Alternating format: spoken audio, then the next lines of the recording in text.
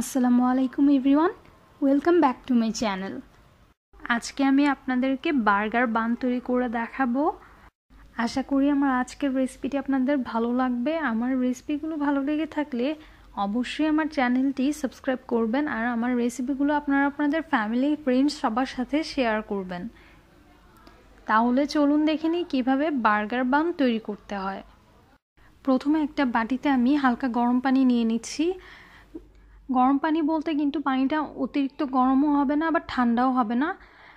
পানিটা এরকম গরম হতে হবে যাতে পানিটাতে আপনি একটা আঙুল দেওয়ার পর আপনার আঙুলটা সেই পানির গরমটা সহ্য করতে পারে, মানে আপনার আঙুলে সহ্য হয় সেরকম গরম পানি নিতে হবে। এখন এর মধ্যে আমি দিয়ে দিচ্ছি 4 টেবিল চামচ পরিমাণ চিনি। চিনিটা আপনারা আপনাদের টেস্ট অনুযায়ী অ্যাডজাস্ট করে নিতে পারেন। চিনিটাকে একটু নেড়েচেড়ে আমি একটু মিশিয়ে নিচ্ছি।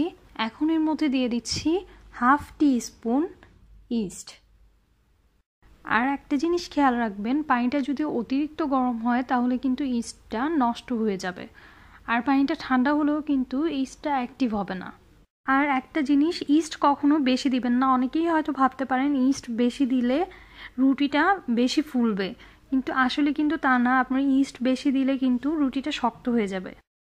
এখন এটাকে ঢেকে 10 মিনিটের জন্য রেখে দিতে হবে ইস্টটাকে অ্যাক্টিভ করার জন্য। 10 মিনিট পর আমি ঢাকনাটা তুলে নিচ্ছি। দেখেন ইস্টটা কিন্তু অ্যাক্টিভ হয়ে গিয়েছে। এখন এর মধ্যে আমি দিয়ে দিচ্ছি 4 টেবিল চামচ পরিমাণ গুঁড়ো দুধ। এখন এর মধ্যে দিয়ে দিচ্ছি সামান্য একটু লবণ, দিয়ে দিচ্ছি একটা ডিম।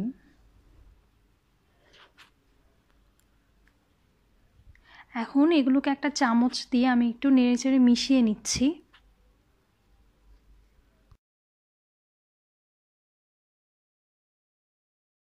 এখন এর মধ্যে দিয়ে দিচ্ছি 2 কাপ পরিমাণ ময়দা।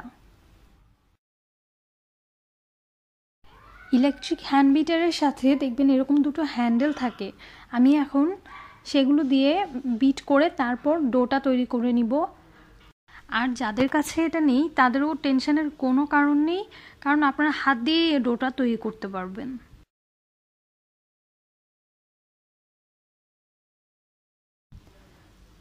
আমার বিট করা প্রায় হয়ে গিয়েছে। এখন আমি এর মধ্যে দিয়ে দিয়েছি 1/4 কাপ পরিমাণ তেল। এখন আমি আবার আর একটু বিট করে মিশিয়ে নিচ্ছি। আর আপনারা কিন্তু এখানে তেলের পরিবর্তে বাটারও ইউজ করতে পারেন।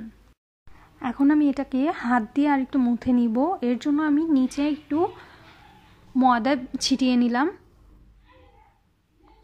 এখন ডোটাকে এভাবে টেনে টেনে আর একটু মুথে নিতে হবে।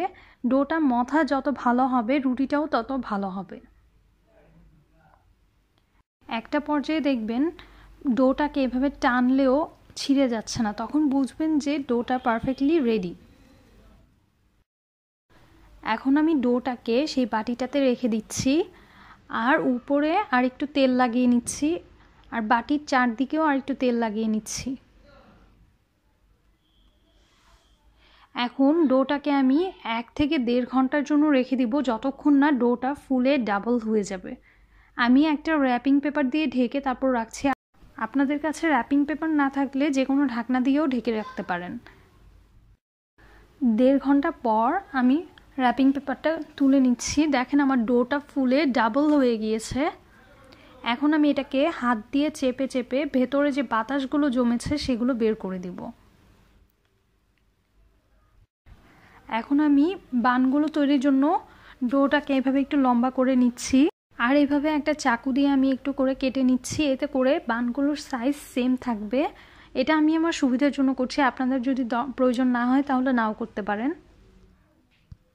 আমি সমানভাবে সবগুলো ভাগ করে নিয়েছি। এখন আমি বানগুলো তৈরি করব। এর জন্য বানগুলোকে এভাবে ঘুরিয়ে ঘুরিয়ে বলের মতো একটা শেপ করে নিতে হবে।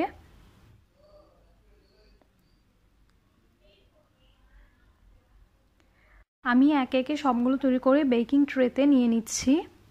আমার সবগুলো করা হয়ে গিয়েছে। আর দেখেন সবগুলো বানের মাঝখানে কিন্তু যথেষ্ট পরিমাণ ডিস্টেন্স রাখতে হবে, কারণ বানগুলো আস্তে আস্তে দেখবেন ফুলে উঠবে, আর যখন বেক করবেন তখন ফুলে আরও ডাবল হয়ে যাবে। এরকম ডিস্টেন্স না রাখলে কিন্তু একটা গায়ে আরেকটা বান লেগে যাবে। এখন এগুলোকে ঢেকে আবারও 30 মিনিটের জন্য রেখে দিতে হবে। 30 মিনিট পর দেখবেন এগুলো ফুলে আরও ডাবল হয়ে গিয়েছে। 30 মিনিট পর আমি ঢাকনাটা তুলে নিয়েছি। দেখেন আমার বানগুলো কিন্তু ফুলে আরও ডাবল হয়ে গিয়েছে। এখন আমি এখানে একটা ডিম ফেটে নিয়ে নিয়েছি। এখন বানগুলোর উপরে আমি একটু ডিম ব্রাশ করে নিব।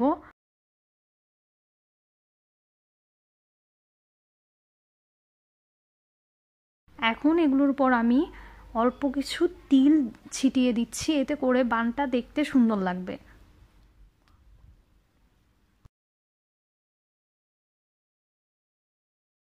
এখন আমি বানগুলোকে 160 ডিগ্রি সেলসিয়াস তাপমাত্রায় 15 মিনিটের জন্য বেক করব। আর ওভেনটাকে আমি 180 ডিগ্রি সেলসিয়াস তাপমাত্রায় 5 মিনিটের জন্য প্রিহিট করে নিয়েছি।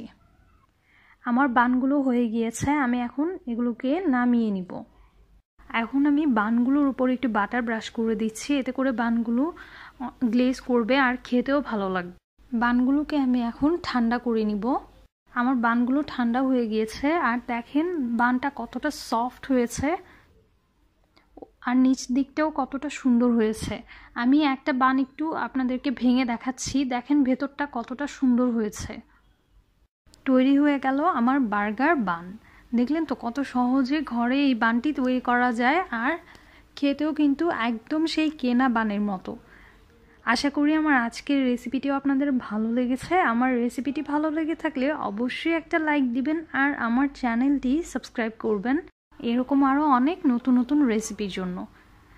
আবারও হাজির হয়ে যাব নতুন কোনো রেসিপি নিয়ে। সবাই ভালো থাকবেন, আমার জন্য দোয়া করবেন। থ্যাংক ইউ এতক্ষণ আমার সাথে থাকার জন্য।